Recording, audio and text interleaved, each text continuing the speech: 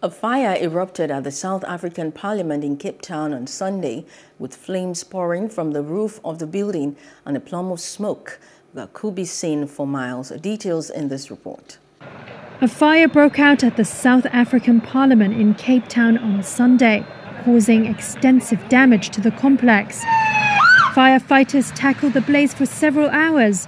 By mid-morning, the smoke had started to subside. The disaster came a day after late Archbishop Desmond Tutu's state funeral at St. George's Cathedral, a stone's throw away from where the fire happened. President Cyril Ramaphosa said the work of the parliament would carry on.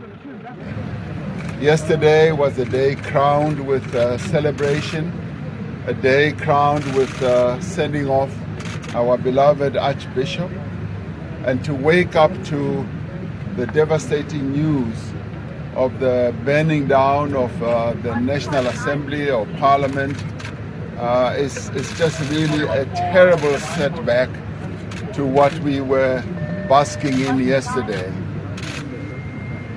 Arch would have been devastated as well. He also said he believed one person was being questioned in relation to the fire. No injuries have been reported, according to a government minister. The cause of the blaze was not immediately known.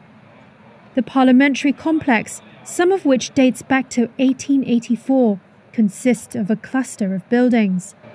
According to Jean-Pierre Smith, a Cape Town mayoral committee member, the roof of the old building had collapsed and the fire had gutted the third floor of the building. Which is of concern.